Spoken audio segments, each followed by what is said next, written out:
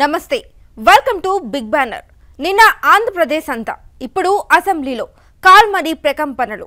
Call money కలకలం ఏపీని కుదిపేస్తోంది. AP అసెంబ్లీలో ఊహించని పరిణామాలకు కేంద్ర బిందువైంది ఈ కాల్మనీ కల్లోలం. ఏపీ అసెంబ్లీ సమావేశాల్లో తొలి 2 రోజులు ఈ కాల్మనీ వ్యవహారమే కీలకంగా మారిపోయింది.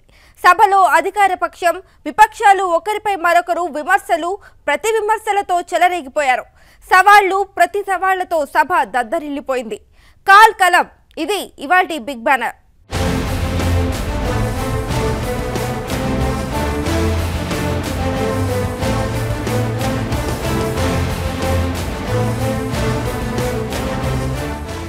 మొదటి రోజు అసెంబ్లీ సమావేశాలు పూర్తిగా తుడిచిపెట్టుకుపోయాయి.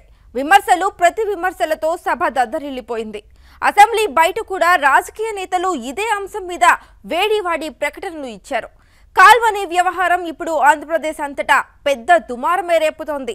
వడ్డీ వ్యాపారుల ఆగడాలపై ఉక్కుపాదం మోపాలని ప్రజలంతా కోరుకుంటుంటే పార్టీలు మాత్రం రాజకీయ ప్రయోజనాల కోసమే పాకులాడుతున్నాయన్న విమర్శలు వెల్లువెత్తుతున్నాయి.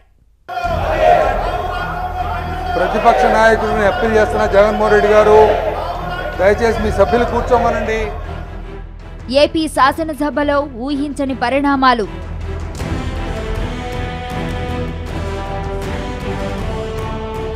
ప్రతిపక్షం మొత్తం మీద వేటు.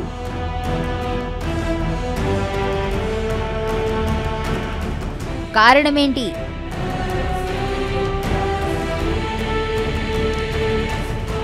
కాల్మనీ దుమారం.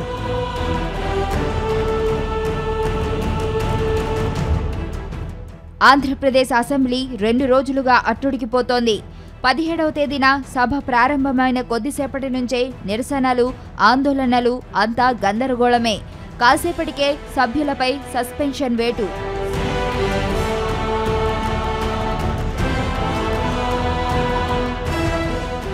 రెండో రోజు సభ ఆరంభంలో అదే తీరు. రాజ్యాంగ నిర్మాత అంబేద్కర్ 125వ జయంతోత్సవాల సందర్భంగా ప్రత్యేక చర్చ చేపట్టాలంటూ సభా వ్యవహారాల సలహా కమిటీలో ముందే నిర్ణయించారు. కానీ సభలో కాల్మనీ వ్యవహారం మీదే మొదటగా చర్చ జరగాలని వైసీపీ పట్టుబట్టింది. జగన్మోహన్ రెడ్డి గారు, please listen. It's not fair. Please go back to your seat. YCP సభ్యులంతా పోడియంలోకి దూసుకెళ్లి ఆందోళన చేశారు. పేపర్లు చించి స్పీకర్ మీదకు విసిరారు. కూర్చుంటే don't touch it. Please don't touch it. కూర్చోవాలి. Please go back.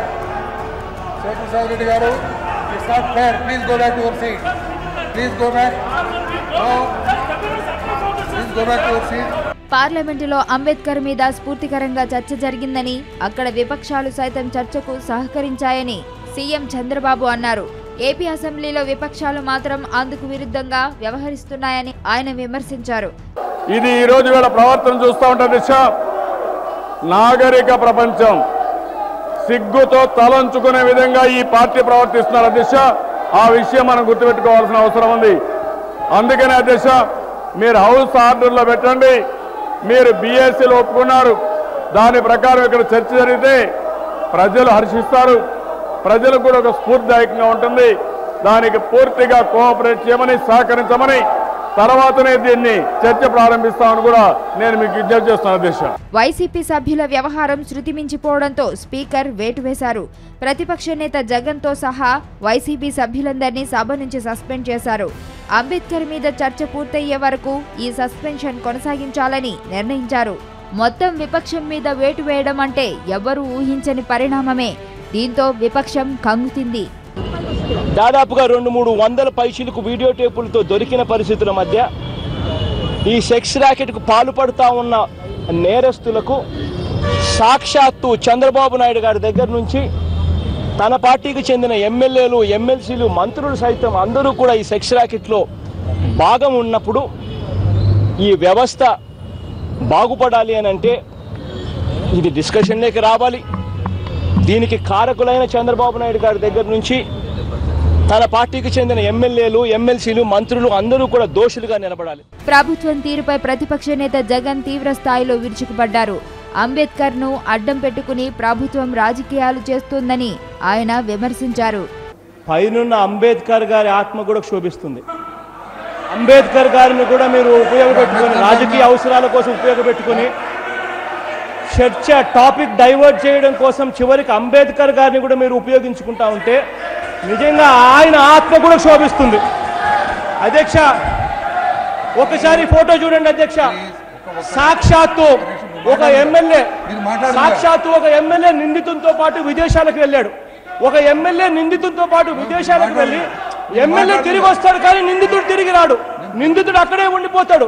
కానీ పోలీసులు మాత్రం ఎమ్మెల్యేను కనీసం విచారణ కూడా చేయరు. కనీసం ఎమ్మెల్యేను విచారణ కూడా చేయరు పోలీసులు. ఇంత దారుణంగా జరుగుతూ ఉంది. జగన్మోహన్ రెడ్డి గారు ప్రతిపక్షం లేకుండానే సభలో అంబేద్కర్ మీద చర్చ జరిగింది.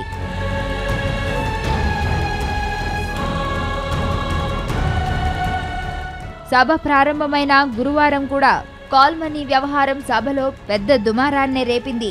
మిగతా విషయాలన్నీ పక్కన పెట్టేసి మొదట కాల్మనీ వ్యవహారం మీద చర్చ జరపాలంటూ విపక్షాలు ఆందోళన చేయడంతో సభలో గందరగోళం నెలకొంది.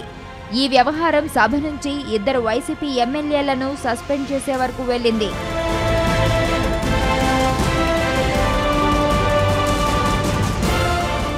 కాల్మనీ వ్యవహారంలో అధికార పక్షం విపక్షం ఒకరిపై మరొకరు తీవ్ర స్థాయి విమర్శలు చేసుకుంటున్నారు.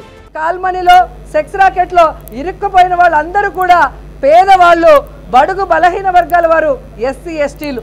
నిజంగా ఈ ఎస్సీ ఎస్టీ నాయకులకి, ఎమ్మెల్యేలకి, ఎమ్మెల్సీలకి చిత్తశుద్ధి ఉంటే ఈ ఇష్యూ మీద డిస్కషన్ చేసి వారికి సంబంధించిన వాళ్ళకి జరుగుతున్న అన్యాయాన్ని బయటపెట్టి వారికి న్యాయం చేసే విధంగా పోరాడతారు. కానీ ఈరోజు అంబేద్కర్ గారిని అడ్డం పెట్టుకొని రాజకీయాలు చేసి ఉండేవారు కాదు. వాళ్ళు అంబేద్కర్ గారి మీద చర్చకు ఇష్టపడుతున్నారంటే దళిత జాతిని అవమానపరుస్తున్నారు. అధ్యక్ష, కాల్మనీ విషయంలో మీరు చర్చించడానికి భయపడుతున్నారు. ఎందుకంటే కాల్మనీ నేరస్తులందరూ కూడా మీ వాళ్ళే కాబట్టి. చంద్రబాబు నాయుడు గారి పాలన దుశ్శాసన పాలన కొనసాగిస్తోంది. అది గుర్తుకొస్తా ఉంది.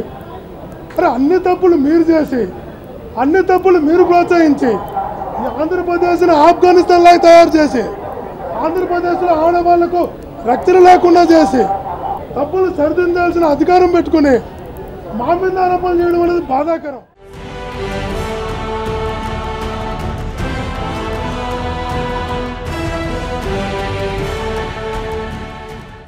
బిగ్ బ్యానర్ లో షార్ట్ బ్రేక్ తీసుకుందాం.